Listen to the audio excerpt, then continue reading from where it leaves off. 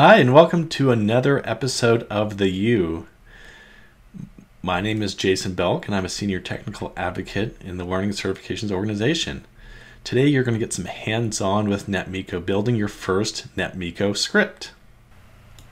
Now, you might ask, what is Netmiko?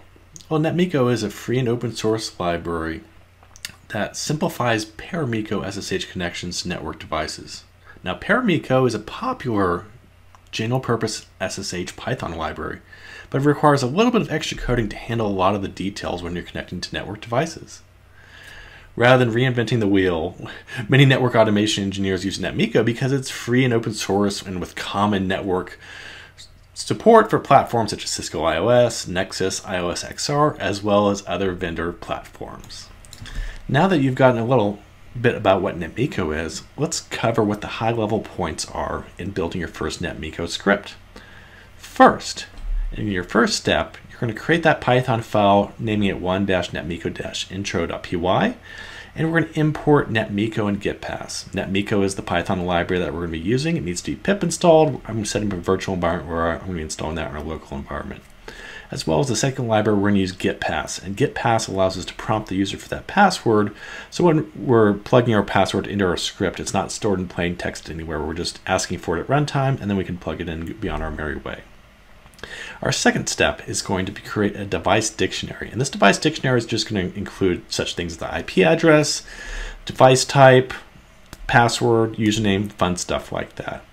Then on our third step, once we have that device dictionary, we can plug it into a new object that we'll be creating using the Connect Handler class from the Netmiko library. So the Netmiko library has this Connect Handler class that we plug that device dictionary in. It will unpack all of those inputs and feed them into a new device object that we'll be calling a Netmiko device as that device object.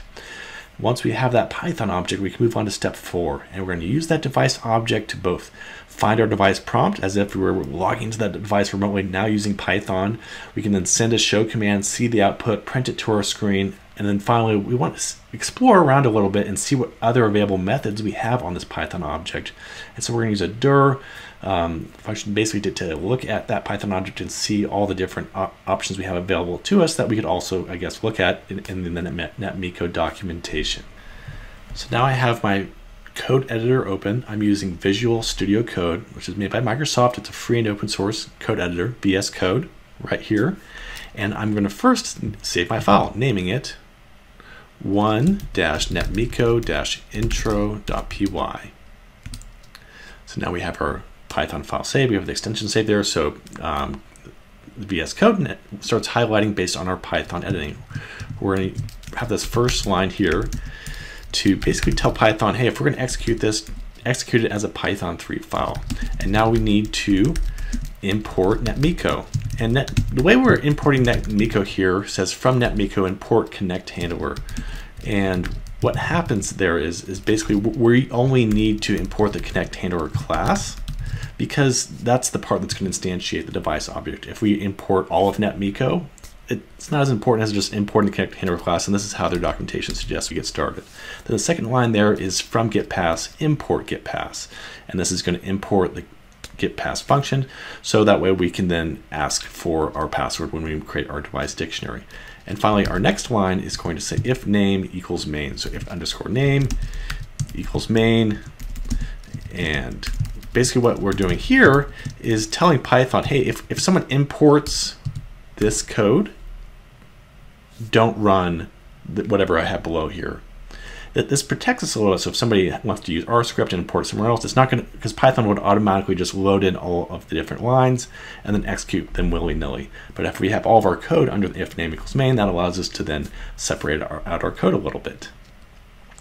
Now for the next part, we're going to create the device dictionary. So we have device dict, and we're going to create it there. So now we have the curly brackets to tell us we're creating our device dictionary. And the keys for this device dictionary actually matter how we spell them, because this is how Netmiko is going to feed them in and be expecting these particular names of how we spelled it with the underscores for device underscore type. And they have a list of different device types on their documentation. So I'm going to do Cisco iOS underscore telnet. If I was using SSH, I wouldn't need to say that telnet part at the end, but since the devices I'm using in the sandbox only have telnet, we're going to just use the telnet style. So we have host as our next key, and we're going to give here the IP address of 10.10.20.175, which I pulled from the sandbox information. And then our next key is going to be username. So it's basically your username. In this case, will just be Cisco. We'll have our comma at the end of our dictionary to say one last key value pair of password. And so normally if we were doing this just the first time, you wouldn't want to plug in the password. You could just say Cisco, but since we're going to do it a little more securely, we don't want to save our password in plain text, we're going to say get pass parentheses. And what this tells Python is, hey, when you get to this part, prompt the user and ask for a password, and it's going to plug it in there, stored at runtime. So now for our next part, we are going to create that Netmiko device. And so for the Netmiko device, we need to give the object a name. So we're going to call it Netmiko underscore device, and then assign that to our connect handler. You can see the autocomplete coming in from our import statement for using VS Code. And so we're using the connect handler class, double star to say, hey, unpack all the stuff from our device dictionary. And if I tab complete that, we have VS Code, it plugs in our device dict we just defined for our iOS telnet device, our host name, username, password. We'll then get fed into the connect handler, connect to the device, and get things running. And now I'm going to have a print statement that is going to say netmiko underscore device dot find prompt. Oop, if I spell it correctly, device, and just have that there.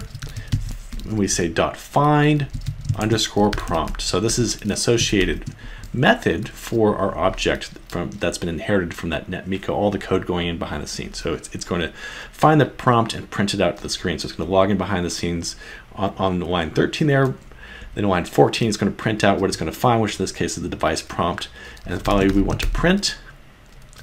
We're going to print Netmiko device dot send command. We're going to send a command to our device and show version pipe include version. Just because the show version can have a lot of information, we don't want to clutter up our screen. And so we have our parentheses open and closed, just to make it a little bit easier to read. And from there, we're going to do two last things. So we'll say print dir on Netmiko device, which basically this is going to take the Netmiko device object and then do a dir on it, which is going to show all the available methods so we can see the options we have available to us after we've created this object. So we have find prompt, we have send command, we can do configuration commands as well. In this example, we're just doing read only because read only allows us a little more safety even in our testing, just to make sure that we're not going to break anything. We're just checking what is the device status. And finally, we can do Netmiko device.disconnect to make sure that we disconnect from that telnet and we don't use up that port. And now that we have our script saved and completed, we can go back to our terminal. So I'm in the same directory where that file is, and I'm going to say Python, and then the name of the file 1-netmiko-intro.py, just use tab complete. And when I push enter, it's going to prompt me for that password. Remember, we have the get pass parentheses. So from here, I'll type in the password, which in this case for the lab is just Cisco. We also have this deprecation warning because I'm using an older version of Python. You may or may not see this depending on where you're running your environment, but it's totally fine for our lab purposes. We're not worried about the fact that we're using Python 3.6, so we'll just type in Cisco, push enter, and move on. So now behind the scenes, it's going to be connecting to the device, sending that show command, finding the prompt, and printing out to the screen the different available methods. So I'll highlight here. We have on the first line after the password prompt, we see it says dist router 1, and that's our find prompt. If you remember back to our code, we have creating the device object, plugging the variables, and Netmiko device.find prompt. That's that first line here. Next, we have the show version command. So I did pipe include only just the word version. So we have these two lines here that did a show version to our network device, in this case just an iOS XE 17.03, and another line that had the word version capitalized. And so when we did that show version, it took the string, now printed it out to the screen when it sent the command, took the output, and saved it into a variable. And then finally, the last part here, we can see a Python list. And this is from when we did the directory, the dir on our device object. So this shows all the what they call dunder, double underscore methods that are available for this particular object. And the more interesting ones probably are ones that you can probably think of using them. We have config mode, we have check enable mode, lots of send command, which we use right now. So this is a nice one just to kind of see how many available options you have to you. I mean, using examples is definitely a good way to get going, look in the documentation, but you can always just do a dir on an object to see what your available options are in case you forget and you just want to have a quick reminder. And that's a good way to do that as well. And so from here, we have connected to our device, plugged in our dictionary for our device type, IP address, and username and password, prompting the user for the password. Found the prompt, sent a show version command, printed out that output to the screen, and then disconnected from the device. And from there, we've done everything that we set out to do. We imported Netmiko, created a device object, we sent a show command to it, looked at the available methods, and then disconnected from the device. Thank you for joining me today on this building your first Netmiko Python script. We'll have lots more coming out from the U, and looking forward to sharing more exciting new tutorials with you as well. Thanks a lot.